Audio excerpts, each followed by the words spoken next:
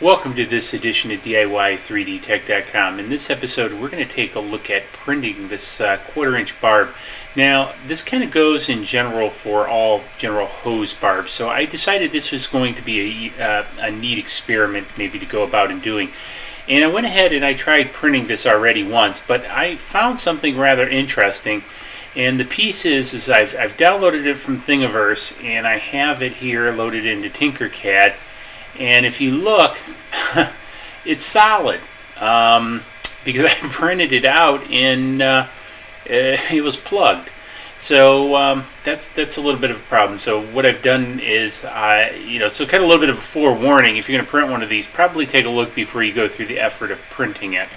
So what I've done is I pull it into Tinkercad, and what I'm going to do is hollow it out by utilizing a hole. So I've created a hole the rough size of this, and I don't think this is quite centered, even though it sort of told me it was centered. It lied to me. Why is this not centering this? I thought I had this centered once before. There we go. Okay, so we have both of our dimensions centered. You see I've got it passing through. So what I'm going to do is go ahead and group this together. Whoops, if I click the group button, and then now I have this, and as you can see, we can see through to the bed, so that's a good thing. We now have a hole in the center of it. The other thing that I want to do is I want to try experimenting with printing it in different orientations, and I can kind of guess how it's going to work, but for grins and giggles, I do want to experiment a little bit with it. So I'm going to create 2 of them, and then what I'm going to do is now lay one of them on its side, and if I get to 90 here, and then I say drop it right down to the bed, and we have this one on the bed. Now I'm just going to kind of move this so I'm in line with the other one a little bit, and I just want to look at this a second. Okay, so I've got those aligned. Now what I'm going to do is I'm going to save this out for 3D printing, download for 3D printing. I'm going to do it as an STL. I'm going to actually save both of these, and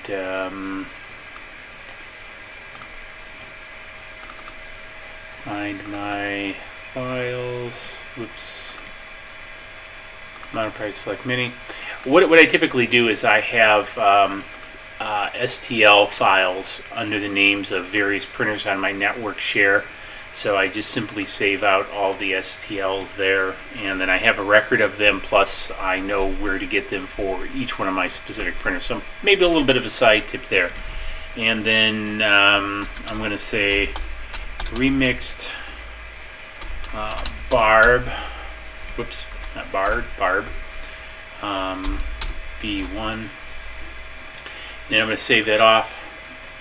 And now we're done here. Now what I'm going to do is open up Cura. Now, as I mentioned, I've already tried this, and since they were plugged, it failed. So what I'm going to do is come back around and try this again. This time, so I'm going to clear the platform.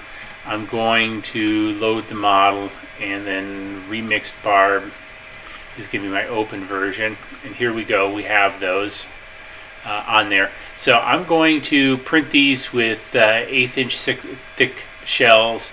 I'm going to go 50% infill because I want these to be rather strong.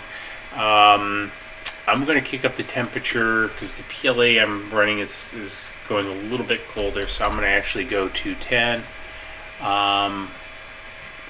And bed temperature 60. Now what I'm going to do is I'm going to utilize supports for touching build plate only. And the reason for that is because of the collar on the one that lays flat, it lifts the barbs up off the bed, so that they would definitely sag and it wouldn't print. So you're going to have to use some supports here, and this overlapping collar here on this one too will definitely be a problem printing. I don't know, excuse me, how these barbs up here are going to print. in this on the vertical, and that's what I want to see is how each one of these print in comparison to one another. And again, you can kind of see that the insides are open. There seems to be still a little bit of a lip, but I wanted to leave the integrity of this mouth the way it is, because I've done this before and it's thinned these out too much and they kind of snap off easier. So this is where I want to go. So all the rest is pretty straightforward. And so what I'm going to do is simply save out the G code to the card.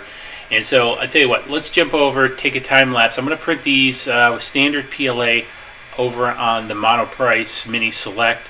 And so let's hop over there, take a look, and then when we're done, we'll come back to the bench and take a look at the final product and see how it all works.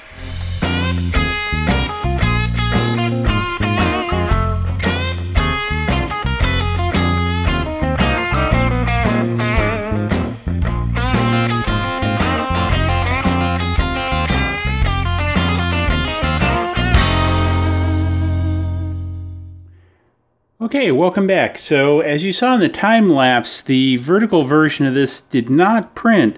Now I actually tried this a couple times and it wouldn't print. Now I'm sure if I did it with a brim, it probably would have printed. However, I didn't want to do that for a specific reason. So I found that very interesting, and in an upcoming video you'll probably see why I did that. But the horizontal one did print pretty good. Now, one of the things I forgot to mention as I kicked off this last section is hopefully you've watched through this, and before you send me any type of crazy emails, because I get this all the time, people go, duh, what do you expect? The idea is, when I do some of this stuff, is to kind of show it, you know, as general educational material. Here's what happens, you know, like when I did the laser piece in the coin. I knew that was going to happen, but the thing is I had people asking, wanting to see it. And the other thing is if we never try something, how do we know? Just because we believe it to be true. You know, again, I've tried things and they've come out totally differently than what I expected. So, you know, that's the idea behind experimentation. So before you write duh or whatever else below, kind of keep that in mind. That's the reason I'm doing this, you know. So anyways, I'm back to this, and again, I'll put a little bit of an overlay. I've already plugged one of these into a hose, and I'm using it for the laser cutter. I wouldn't put this under high pressure. The laser uses about 3 to 6 psi and works perfect. So, you know, very happy with this. Although I was just rather surprised that this was plugged in the center. I mean, how good is that, right?